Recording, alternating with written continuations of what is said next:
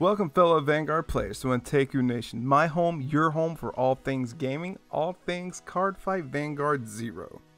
With the recent global release of Cardfight Vanguard Zero, guys, I want to take time to explain how you can get free packs, or even maximize how many packs you can get within a month's time of simply just playing the game itself. You can play Zero completely free, and I will point out how many packs you can get from doing dailies, logging in, and buying into the season pass and what you will earn with the pass, as well as informing you on the differences in packs with and without the pass.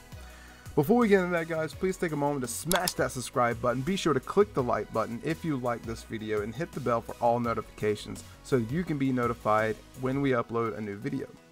Also want to thank all the new subscribers who have subscribed to this channel since debuting of Cardfight Vanguard Zero on this channel. Now let's get into it, shall we?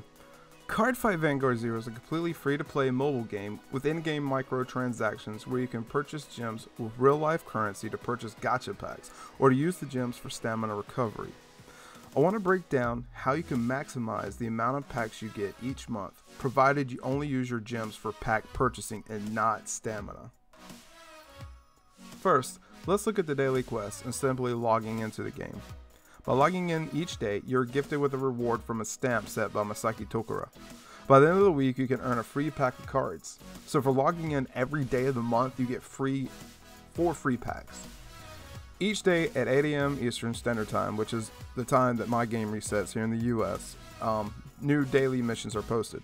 Those missions can be anything from go like a deck posted on a board, do a rank fight, or simply log in for stamina at a certain time and so forth. When you complete the 7 daily missions, you are rewarded with 30 gems.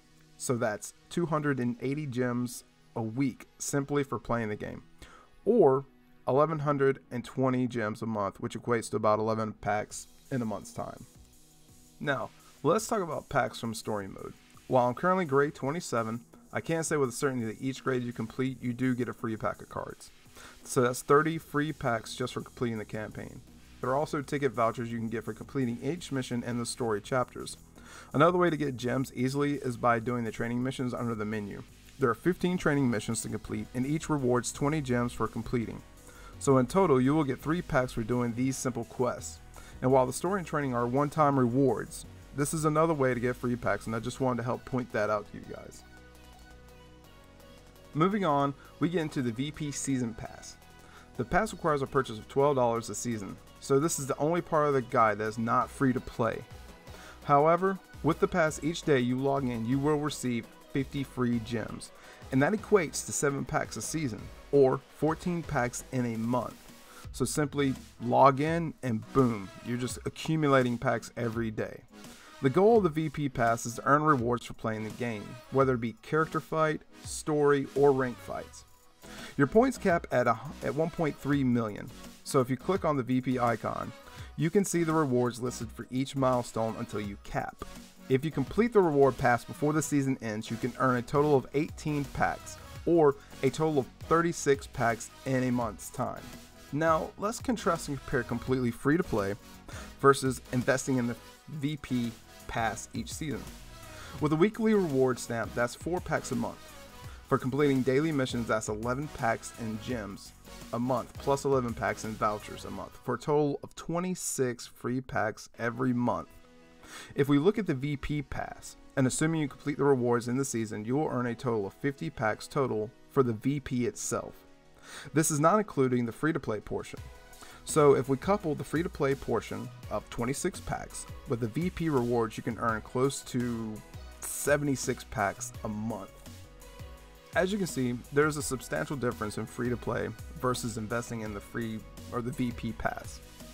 What I did not include in the monthly packs is the story mode and training mode gems, as again, those are one-time rewards, so this does not include your first initial login of the game for creating a new account either.